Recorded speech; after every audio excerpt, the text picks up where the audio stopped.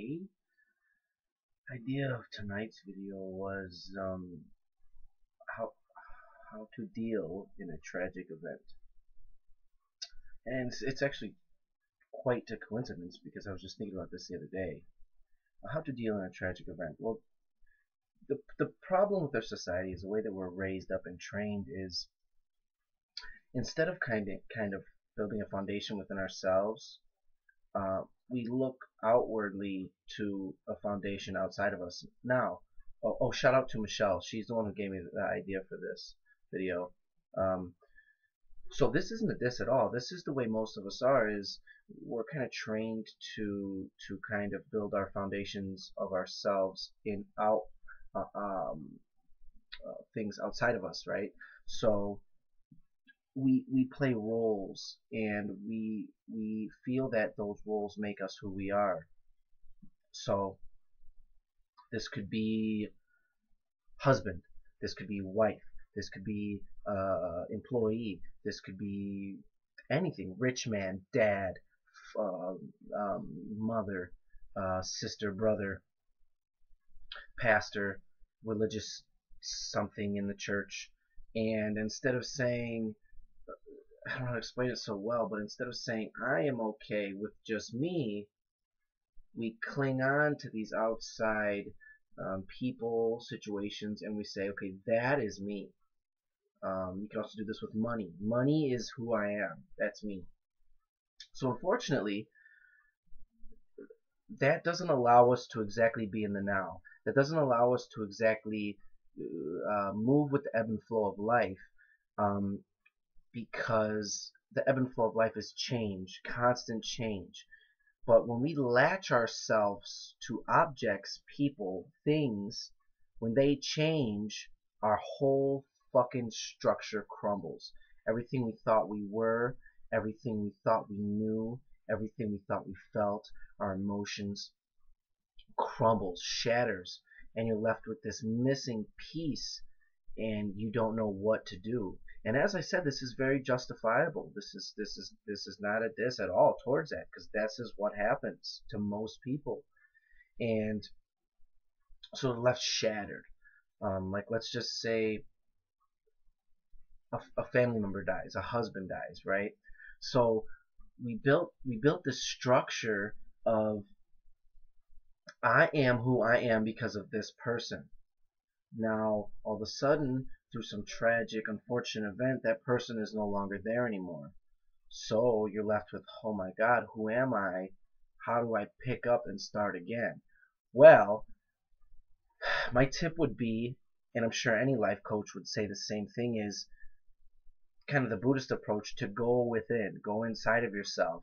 I wouldn't say, honestly, in my personal opinion, I wouldn't say search out religion. I wouldn't say search out Jesus, which a lot of people do, but that's still an outside figure, you know. So when tragedy like this strikes and you built your foundation of yourself upon this other person or situation, you have to start to learn who you are, because that's really the only thing that might get you out of it, you know, is to start to realize that okay, I can be okay without this person.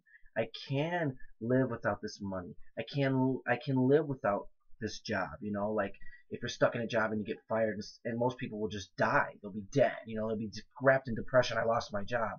Well, if you don't allow yourself to be your job, but allow yourself just to do your job, you won't necessarily hold on so much to that specific institution, if you will. So if a family member dies, I would say find out who you are. Do a search. Start to read self-help books.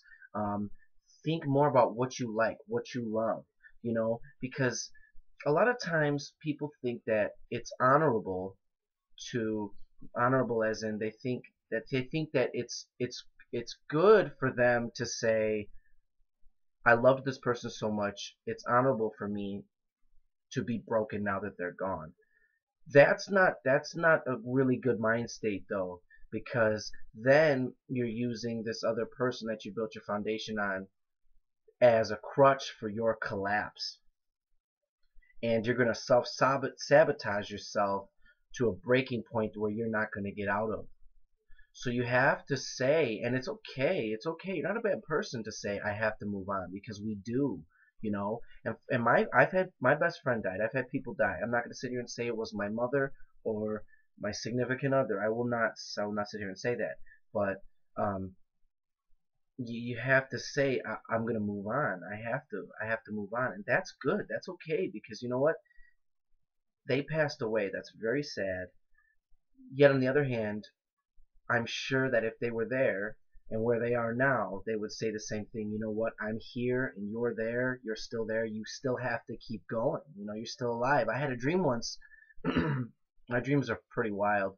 But my dead grandmother, she hugged me and she told me, keep moving. We always keep moving. And I'll never forget that.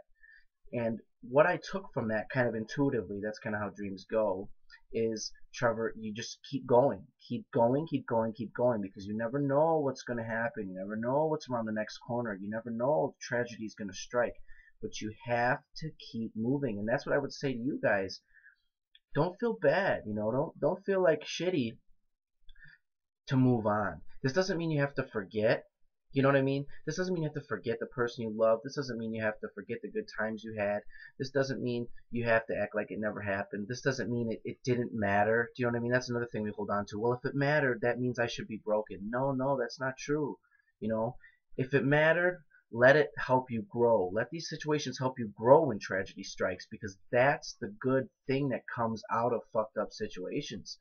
Take it and build, and learn to be yourself again, and learn to start to work with that fork in the road. You know what I mean? And if you build your foundation on somebody else or some other structure and they go away, you have to go the other way, and you have to learn how to live without that. And you can, because you are a solo being in a separate body. So now you just rebuild. You just rebuild. So learn to get to know yourself again. Learn to love yourself again. Learn to see what it feels like when you didn't have that specific person or job or money or whatever it was. Learn to try to remember what it was like when you didn't have that. Oh, you were still a person, right? You were still doing your life. You were still going about your life in everyday ways, you know. And you have to do that again. You have to go within. It's good to get advice. It's good to talk to your family about, you know, your broken heart and your bad time. But really, it all comes down to you yourself saying, okay, it's time to pick myself up. This happened. It's very sad, but I want to be happy again. I genuinely want to be happy. I genuinely want to live again. And it's okay to want to have fun again. You see what I'm saying? And, you know, you have the chance to do it all over again. Unfortunate events, but you have a chance to do it all over again. So when tragedy strikes, how do you deal? You have to learn to grow a new skin. You know, you have to learn. You just came out of your cocoon. You have to learn to fly again. That's good, because now you can rebuild the whole structure, and it's actually kind of fun. You know, learn what you love again. Learn what you like to do outside of your job, or outside of the relationship that you had, or outside of the friendship you had before your friend passed away. You know, and you can learn yourself all over again and get to know yourself. I really liked that, Michelle. That was really a good one, and I hope that I helped. Let me know how you feel, guys. Thank you. Monday edition. Empowered Wet Work with Trevor Martin, assassinating, procrastinating mind states. Pow.